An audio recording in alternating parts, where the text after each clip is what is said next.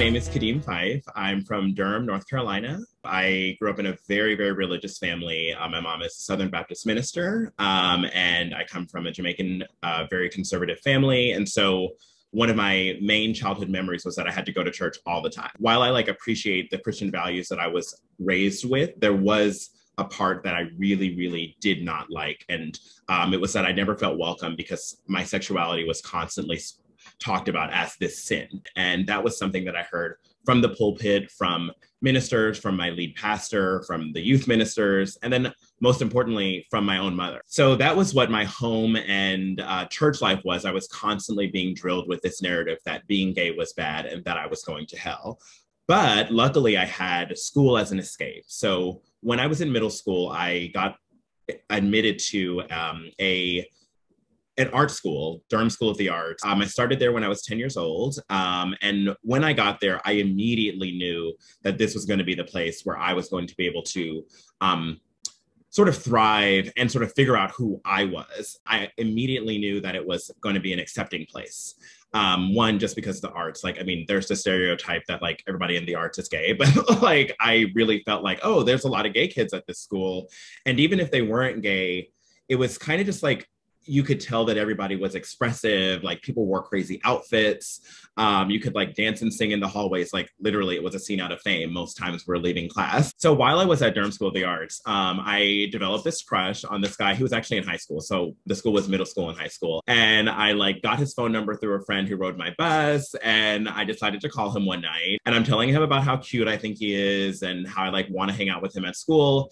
And little did I know, my mom was on the other line in her room listening to the story. The next day, it was Saturday, and me and my mom would always go shopping on Saturdays. We are headed to the mall, and she does a detour and pulls over into the Lowe's parking lot of all places. She just turns around to me and she's like, I heard your conversation last night. So I'm just gonna ask you, are you gay? I just said to her, I really don't want to answer that question. I'm not sure, and I fear that you're going to kick me out if I answer the wrong way. And she's like, well, I'm not going to kick you out. I answered her and I said, yeah, I am gay. And I just assumed things would be fine since I wasn't getting kicked out. I was very, very wrong. We just ended up with this whole sermon, oh, you're going to hell. I'm not going to have a gay son. How could you do this? It's my fault. I shouldn't have sent you to Durham School of the Arts. The art school made you gay, tennis made you gay. So she starts listing out all of these things that she's going to take away from me because I'm gay. And obviously X, Y, and Z made me gay. So my mom created a plan for me. She took away my singing lessons, dance lessons, performing arts, visual arts, and tennis, just basically anything that she thought made me gay. And the worst part of it was that she took me out of the school. The school that I ended up going to was Northern High School, a very rough public school that was just in my district. We rolled up to open house. We walked in and I had this whole scene of the school. It was the main hallway and it was my worst nightmare. I saw everything that I assumed this school would be.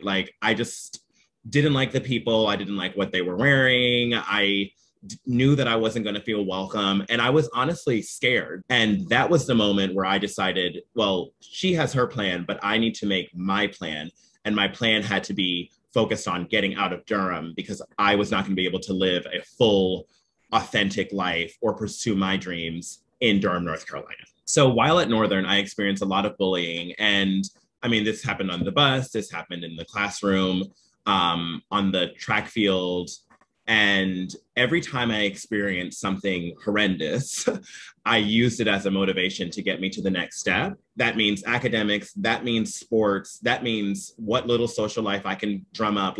I am going to be the best so that I can make amazing grades, get into a great college, and basically get out of Durham. So by the time I was getting to the end of high school, I realized that all of my hard work had paid off. I got a really, really high score on the PSAT, which led to a whole host of opportunities and scholarships. Senior year rolls around and by the end of the first semester, I was being offered scholarships from every top tier school. It came down to the time where I needed to decide which school I was going to. And I had been given a partial scholarship to NYU, and that was really what my dream was. Late in the game, I ended up getting a full ride academic scholarship to University of Richmond at the absolute last minute. I had already confirmed to NYU, and then Richmond offered me the scholarship. And it really just like was something that I could not turn down. When I got to Richmond, one of the bigger opportunities that came up was that I got to study abroad.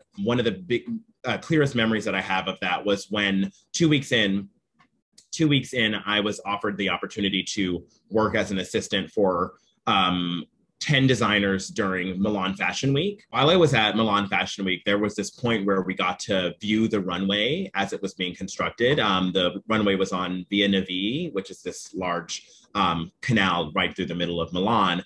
And I remember getting to stand on it, and I was looking straight down the runway like, okay, wait, I'm here at Milan Fashion Week. And instead of like opening those doors back at that parking lot at that dreaded school, looking down a long hallway of just like doom and horror about what my future would be at the school, I was looking down a runway in a place where I never thought I would end up or that I belonged. And so I think both of those moments were a moment where I didn't feel I belonged, but one was because I felt that I was going to be targeted. The other was just because it was part of my wildest dreams. I think that moment was very critical in helping me build my portfolio and then get into Parsons for grad school, which is the #1 design school in the country. And then obviously has led me to kind of be the person that I am today. I'm just really excited to be living out my dream as a designer in New York and having achieved everything that I sort of promised my younger self.